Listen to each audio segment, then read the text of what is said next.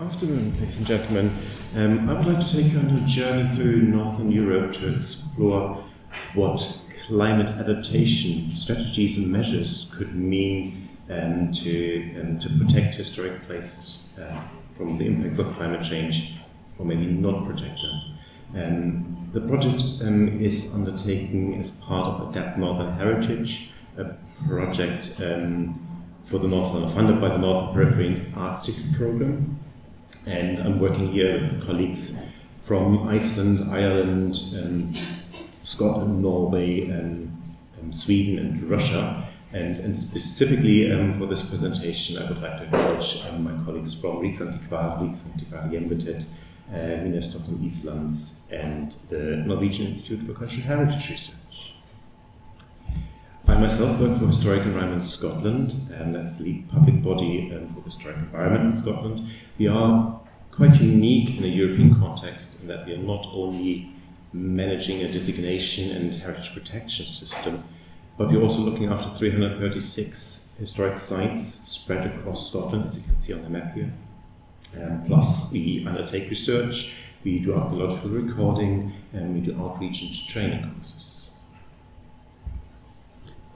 And as part of our research, we are participating in Adapt Northern Heritage. I would like to introduce the project briefly to you, including our project structure and activities. But then we quickly focus on the adaptation planning guidance we are developing as part of this project. And to do that, I'll show you 10 sites in Northern Europe and outline how I could see how we could categorize, group these different approaches to adaptation strategies. The project itself aims at helping communities and local governments to explore what climate change could mean for the sites they're looking after and help them to plan for the adaptation of their sites, for protecting these sites to climate change impacts. The project runs over 3 years until 2020 and is funded by the European Union, Iceland and Norway through the Interreg program for the Northern Periphery and Arctic, as well as the 4 project partners who mentioned us. But actually our consortium is much bigger. We've got 15 partners spread across Northern Europe, ranging from local governments to national bodies like Historic Environment Scotland, but also small-scale community organizations and universities. Equally, our 9 case studies are spread across the north of Europe. I should say that the case studies you see, or the examples you see on our journey in a minute, are not just project case studies, so I'm widening the scope a little bit here. The outputs are threefold. We are developing guidance, a tool to help communities assess their places and then start planning their conservation.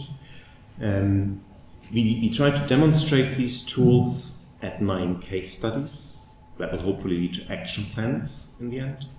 And last but not least, we help setting up a community network so that people can share their ideas, learn from each other. We finished the first year of our project already, and that was focused on developing guidance on how to assess climate change impacts for our place.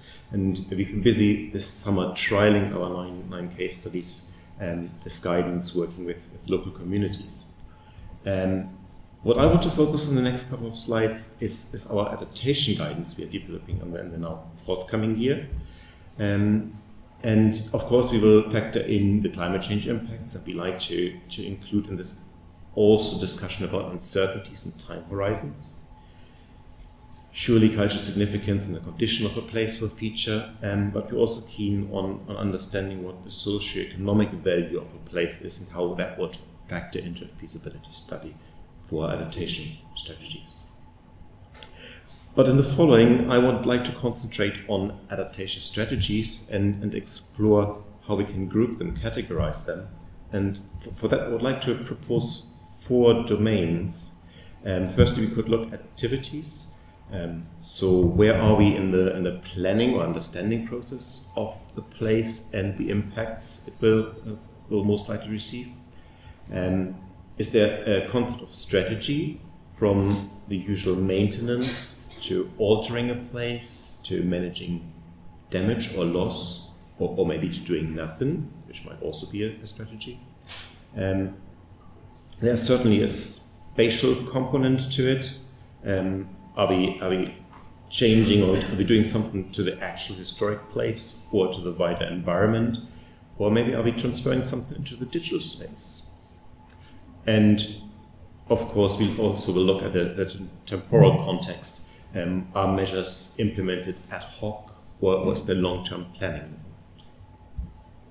But let's start our journey in Ireland, on the southwest coast of Ireland, on the Dingle Peninsula, with Dún Beag Fort in County Kerry, which has unfortunately seen two quite dramatic cliff collapses, which have taken down quite a bit of this promontory fort.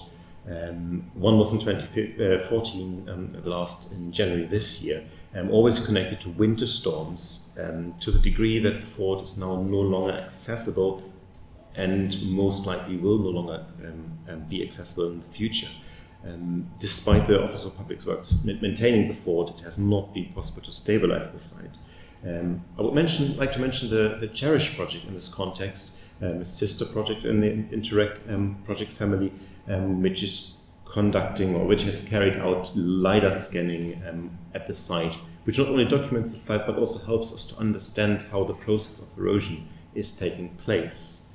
And the Cherish project, as well as a colleague of mine, will present tomorrow at the session already mentioned on climate change. So if you want to learn more about this, please come tomorrow.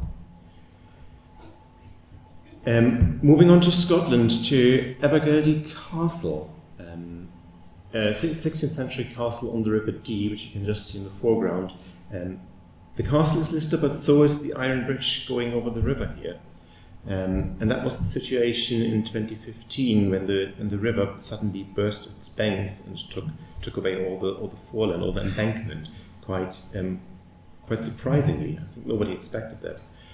So here's an example of a situation where we didn't anticipate such a huge impact and had to very rapidly come up with a solution to protect the castle. It has to be privately owned, so it was also an issue of who would do the work, who would fund this.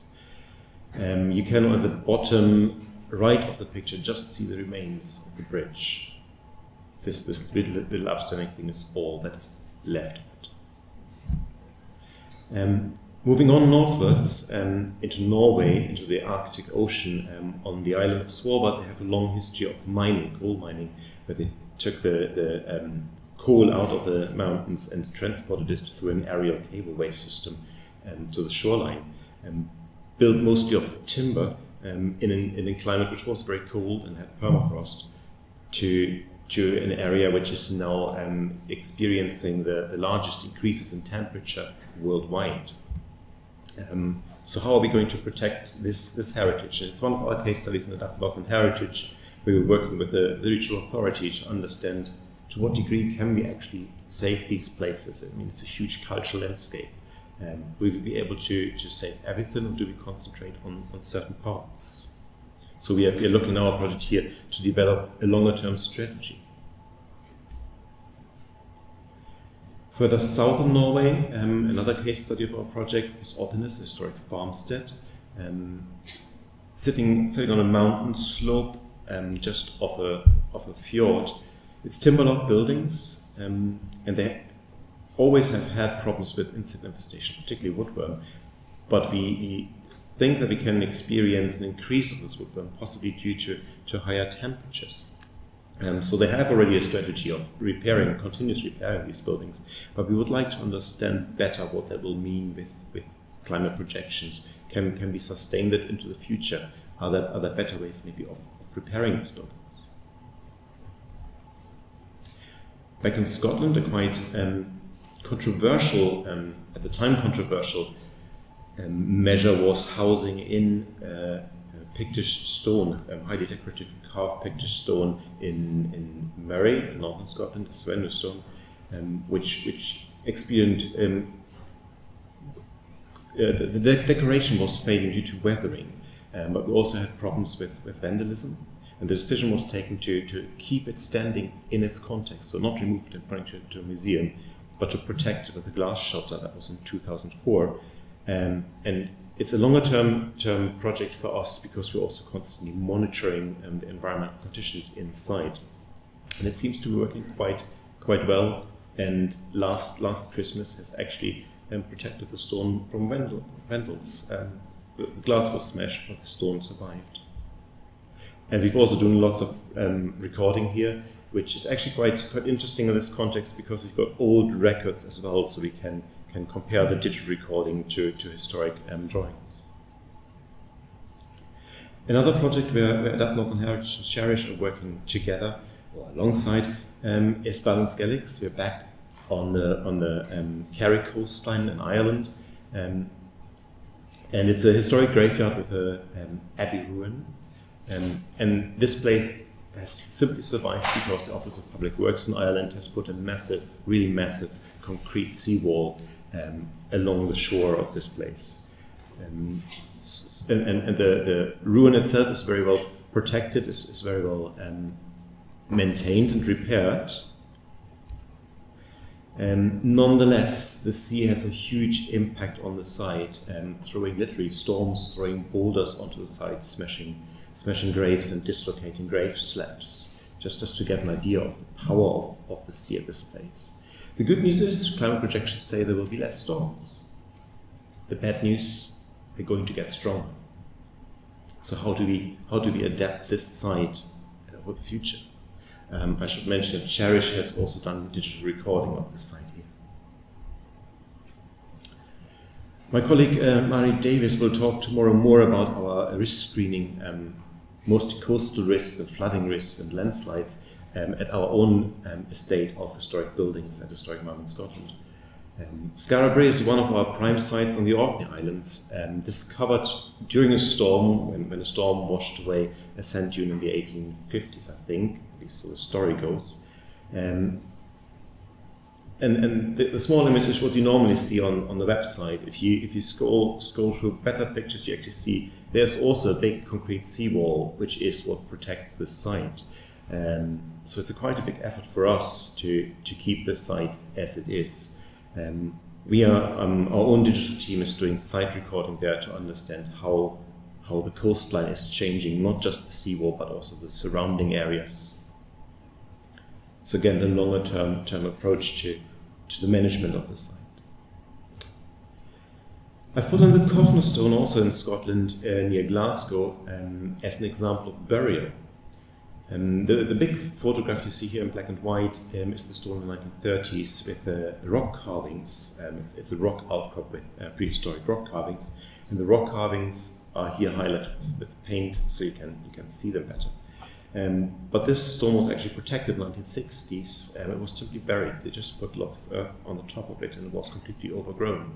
So few people knew where it was, but that was a way of protecting it from the weather, but also in this case from vandalism again. It was excavated last year, just for a couple of days. So if you knew about it, if you were lucky, you could pop by and actually visit the stone. And the purpose was to record it, so to get a record which you could make visible for people once it is reburied, and it's now overgrowing again. So an interesting approach for me, because in Scotland we often think that we need to present our heritage to the public, but by showing it physically. And here we are actually hiding it away, but they are not protecting it. Back on Svalbard, so I'm jumping across the north and south a bit. Now going to relocation. It's a nice project of the governor of Svalbard, hunting station, Fredheim, which was very, very close to the sea, or the sea was encroaching and coming closer and closer. So they started lifting the buildings one by one and moved them further inland. Thinking back to the mining heritage of Svalbard, yes, you can move these houses, but would you be able to move the mining heritage inland? Would you lose context? And lastly, an example from northern Sweden, where we're working with the Sueno project, another Interreg NPA project. And the town of Vårgård on the Lofoten Islands is normally thought of as the first city of northern Norway, dated to medieval times. And as you see here in the photo, you don't see a city. It's long gone, despite the fishing heritage having survived for quite a long time. And the project here, Cine Project, wants to bring back this heritage using digital technology. So bringing back something which is lost or might be lost as an approach to deal with impacts on the site. Sorry, going on the way. So to summarize, the project Adapt Northern Heritage develops guidance for assessing and adapting or planning the adaptation of historic places. And we try and demonstrate these guidance at site-specific, in site-specific action plans for 9 case studies. And we create a platform for stakeholders to engage. In this presentation, I was particularly looking at typologies for adaptation strategies and trying to reflect what activities and strategies could mean in that context and what spatial and temporal situations are. And if you can think of anything I've missed or have good examples of adaptation management strategies, I would love to hear from you.